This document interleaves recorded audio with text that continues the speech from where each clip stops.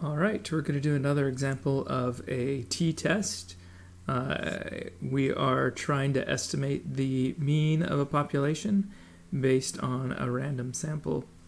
And we have the situation where we've recorded birds and how much they want to avoid eye contact. And so we've put apparently they painted some eye spots in a room, and they're timing how much time birds spend in the room where they can fly freely between those, whether they spend more time in the chamber with the eye spots or the one with plain walls. And they observe for 60-minute sessions, and we have below the amount of time that the birds spent in the room with the eye spots. And so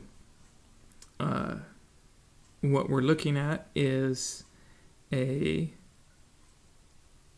we want to do a hypothesis test, but all we have is the data. We don't have any sort of starting stuff.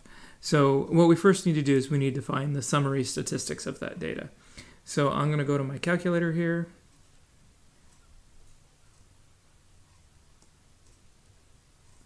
Maybe I'm going to go to my calculator here. There we are.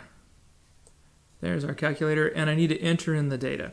So I'm going to go to Stat and choose Edit to enter in the data. It looks like I got some numbers there already. I need to clear those out.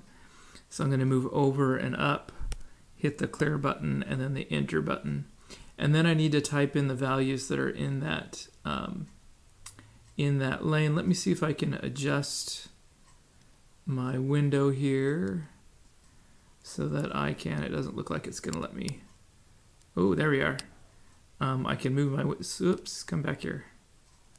All right, so now I can see my data and my calculator at the same time.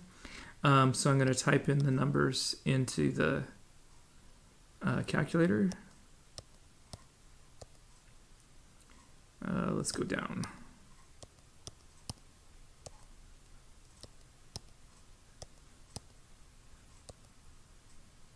I guess there was maybe an order if I went. No, there's not an order to these. They're just in there, so it doesn't really matter.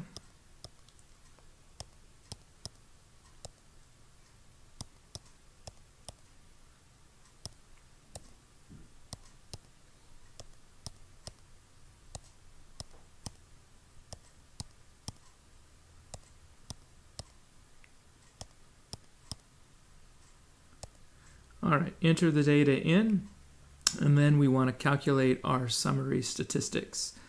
Actually, a good thing to do is to take a look at your data just to make sure that it's appropriate to do a t-test.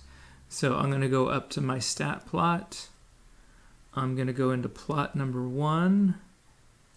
I'm going to turn it on, and I want to make a histogram.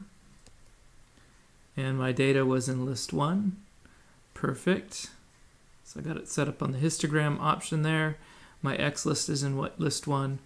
Window, I need to set up the window here. My values go from a small of 28 to a large of 45, it looks like. So let's go from 25 to 50 and a scale of about 2 or so. Y values should be okay with what's there. And let's look at our graph. And so we see here, slide this back over this way. I don't see anything that really stands out as an outlier. It's roughly kind of some sort of mounded data. Really hard to tell on the small set of data if this is a symmetric mounded graph, but nothing really stands out as a huge outlier or anything. So I think we're safe to go ahead and do our t procedures. And let's calculate our one variable stats. So if I do my one variable stats here on list 1, it gives me my mean is 36.87, and the standard deviation is the 6.11. And my sample size was 9. So let me come back over here and see if I can write those down. 36.8766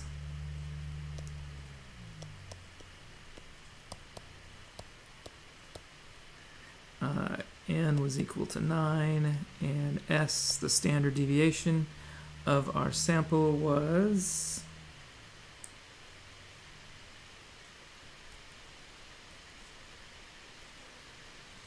I want that one. 6.1175. 6.1175. All right. 6.1175. All right, and we do want S. We want the standard deviation of the population. We do not have the sigma. Although the calculator shows a sigma, the sigma that we're calculating is the sample standard deviation. We do not have data from every single bird ever, so we have to assume that we've got a random sample here in there. So our S is equal to 61.77. All right, so let's state our hypotheses. My null hypothesis would be, we've got a choice of two chambers, and we've got a 60-minute session.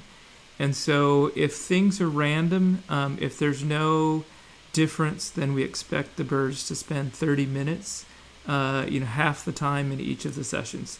That if the eyes are not influencing the two situations, as far as we can tell, we're going to assume that it's 30 there for the average, that they're going to spend half the time in one box versus another box. And then our alternative hypothesis would be that, what did we record? Here's their data in minutes. We're looking at something about either greater than 30 or less than 30. Did we record?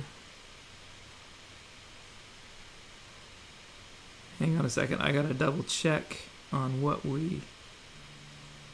All right, the thing that I was missing is right here, that they recorded the amount of time each bird spent in plain chamber, and so we're anticipating if they're avoiding the eyes, they're going to spend more time in the plain chamber.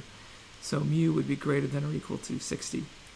Okay, so then let's calculate our t statistics. That's our second step that we want to do, is calculate our t statistic.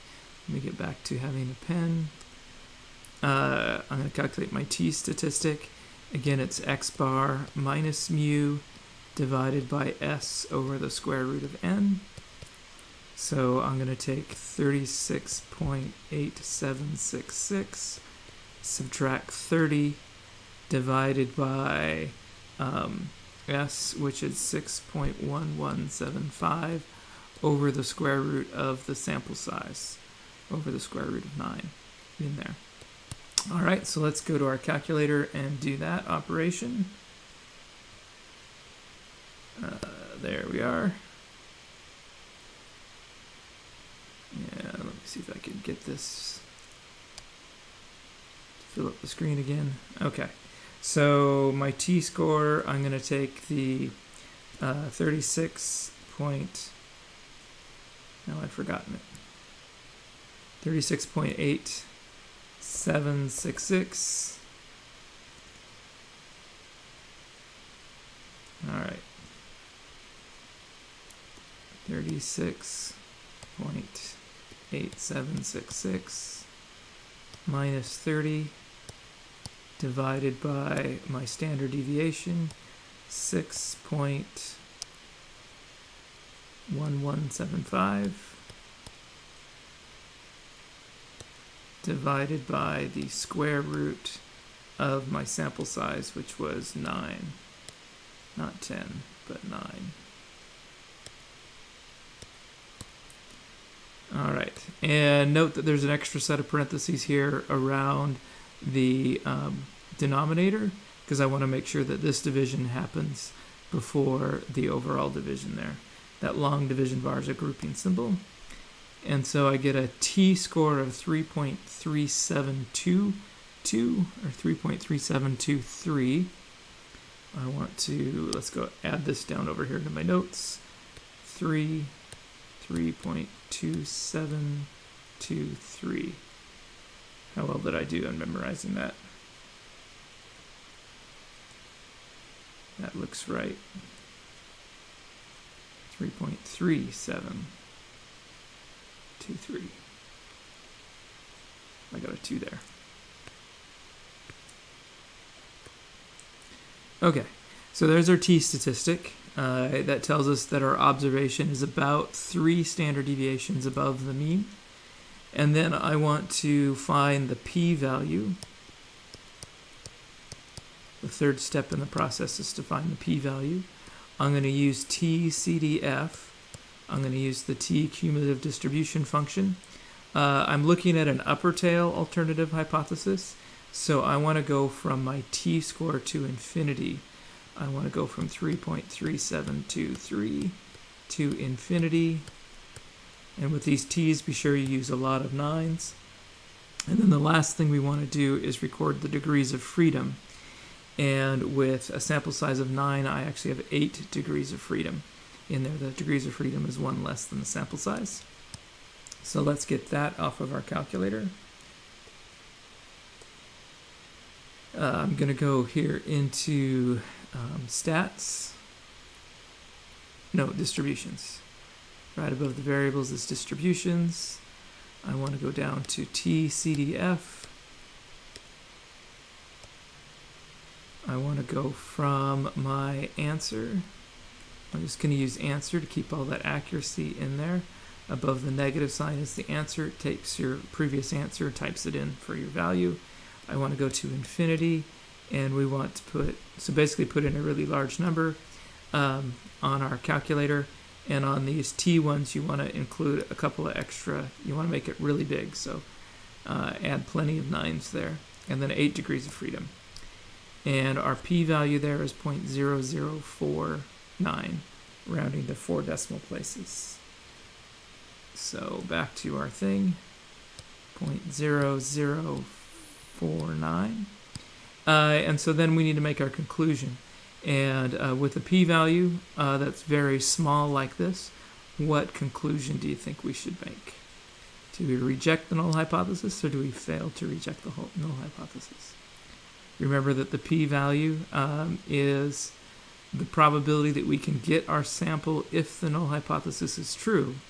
So we've got a very small chance of getting a sample that's with a mean of 36.8 if the birds really spend an equal amount of time in both areas.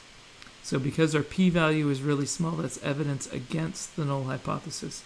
So I would choose to reject the null hypothesis. It says that our sample, certainly at even a 1% significance level, we have that it's significantly smaller there.